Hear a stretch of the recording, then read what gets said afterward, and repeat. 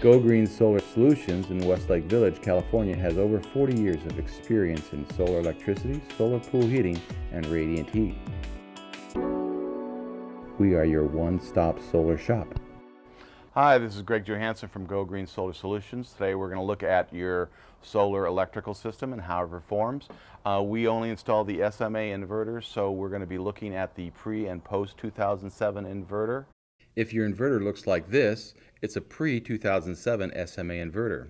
If your inverter is like this one, it's a post-2007 SMA inverter. You can verify the manufacturing date by looking at the label on the bottom right side of the SMA inverters.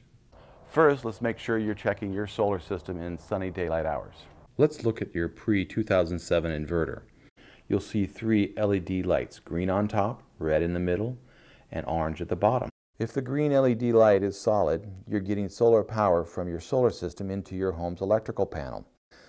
If the green light is blinking, then the inverter is trying to connect to the utility grid and send solar power back to the grid, but it can't because a fuse or a circuit breaker has tripped and you need to reset it. A blinking green LED light can also be an indicator of low solar power or a shaded solar array. This typically happens at sunrise or sunset. An orange light bottom LED indicates your solar system has a problem. You should write down the error code on the LED display for reference later on.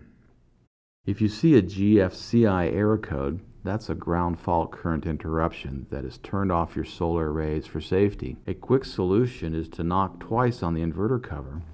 This will reset the GFCI circuit, and if the ground fault is cleared, the green LED light will begin to flash green. Wait 10 minutes and the light should be steady green and you're up and running again. If you have a red LED light, clearly write down the error code that appears on the LCD display. If your inverter LCD display is not working, no LED lights, or if you see an FAC BFR error code, or the GFCI error code doesn't go away, watch our video on how to reset your inverter to factory settings and see if this solves the problem. Now let's look at the post-2007 SMA inverter. You have a LED display on the bottom right corner of the inverter with 3 LED lights, green, red, and blue. Green shows the inverter operation, red is the inverter error indication, and blue shows the status of the inverter Ethernet or Wi-Fi connection. Starting with the green LED light, if everything is fine, the green light will be pulsing slowly. If the green light is flashing 2 seconds on, 2 seconds off, the inverter is trying to connect to the utility grid and is unable to do so. One quick solution for this is to check the AC breaker in the main electrical panel. Switch it on if it has been tripped.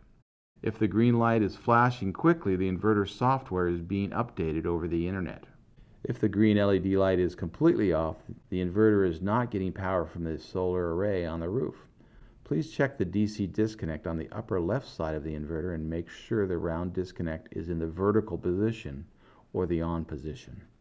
If you have a glowing red LED light, something has gone wrong, and you'll see an error message code. Write down this code and call us with this information. If you see a steady blue light, your inverter's connection to your Wi-Fi or Ethernet is fine. If the blue light is flashing, the inverter is trying to establish a connection to your Wi-Fi or Ethernet network. We need a Wi-Fi signal of 65% minimum to have a connection work. Don't worry, the inverter can store 30 days of information internally, but don't forget to resolve the issue as soon as you can. We've gone through the LED lights and the display, and if you're not getting any of those and they're off, let's look at the video on how to change the fuses in a solar electrical system.